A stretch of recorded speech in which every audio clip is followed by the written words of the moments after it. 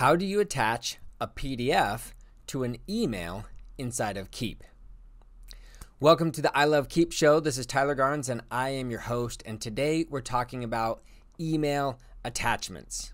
Now, it may not be quite as obvious as it should be, but you can actually add attachments to emails inside of Keap. Maybe just not in the most traditional way. So I'm going to show you first how to do this inside of Keap Max Classic, otherwise known as Infusionsoft, and then I'm going to show you how to do it inside of Keap Lite, Pro, or Max. So let's jump right in.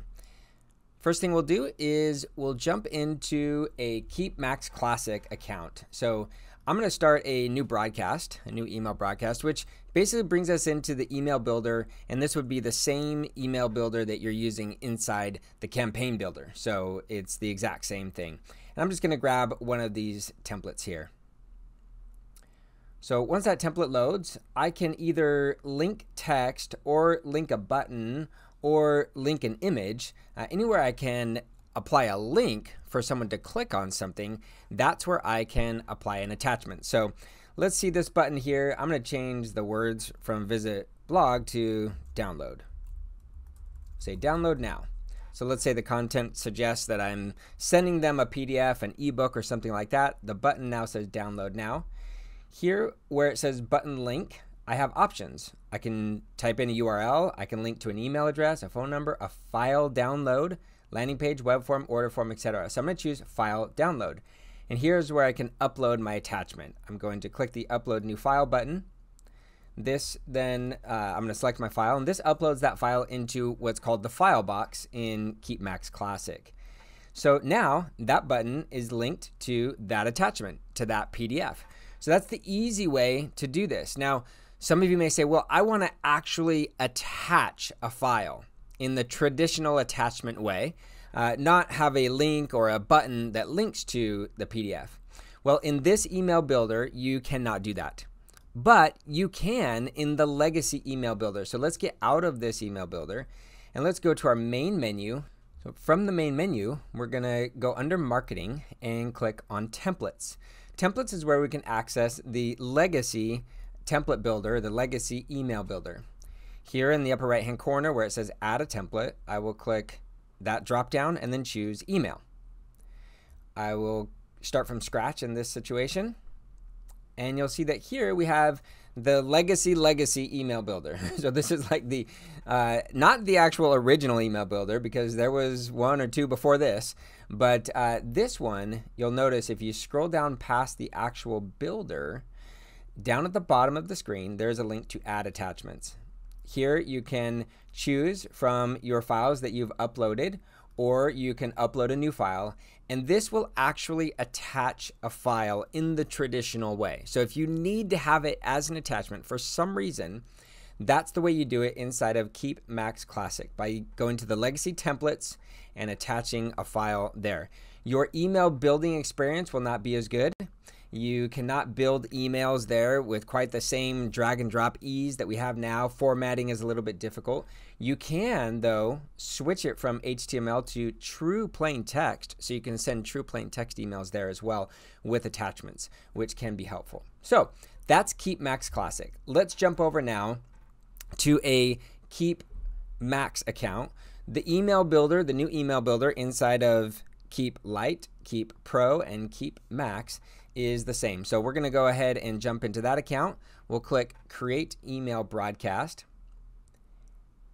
And I'm going to go ahead and just use one of these standard templates. So I'll just select this one here.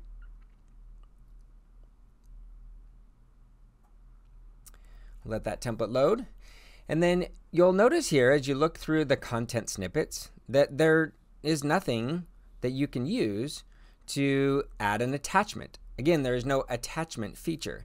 And so you would assume, okay, well, maybe I'll just have a button the same way we did in the other builder. And instead of a URL, I will choose a file upload. Well, you can see the action types for the buttons: open website, send email, call phone number, or send SMS. So that's not what we want. Down here we have special links that only has appointment links. And then we have URL options. So there is no option actually to natively upload a PDF file and link to it. But there is a hack and a pretty easy way to do this. So let's get out of this content snippet. What I'm going to do is go to uploads here. You'll notice that you have images. Images is an image library. So that's like free stock photos. And then uploads is any images that you've uploaded. So you can see I've uploaded our logo here.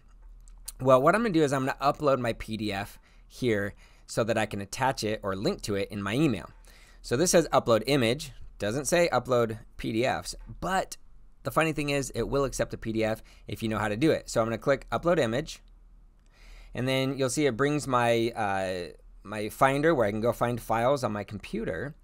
And anything that's not an image is grayed out. But if I click the options button down here and I change it from format being selected on image files to all files, then I can click on a PDF. So I'm going to click on my tag naming conventions PDF here, select open, and that's going to upload. So now here's the tricky part. It uploaded my PDF, but it can't create an image preview from my PDF because it's not expecting PDFs. But it's actually there. So you can see when I hover over this logo, it's got the 3 dots there so I can edit that little image. But if I go to the left here, it also does the same thing for my PDF. Even though I can't really see it, I can tell that there's something there. So what I can do is drag this snippet, drop it into my email. And the great thing here is that here it gives me the URL for the image, which is actually a PDF.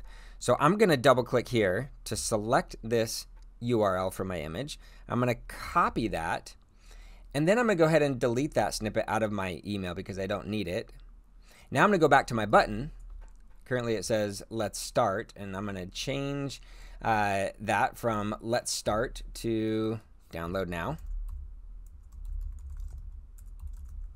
Okay, and then in the URL for the image, I'm going to paste in the URL, or the URL for the link, sorry. I'm going to paste in the URL that I got from my PDF upload that it thinks is an image.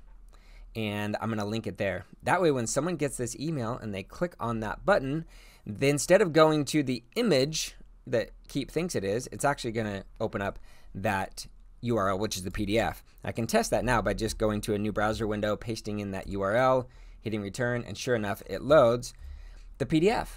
So I'm good to go. So that's a quick little hack to help you link to a PDF, a free report, an ebook, or something like that inside the new email builder. I imagine that very soon Keap will update this so there is a normal upload file option or an attachment option for our email. So hopefully that's helpful. Stay tuned for more tips, tricks, and tutorials on Keap here at the I Love Keap show.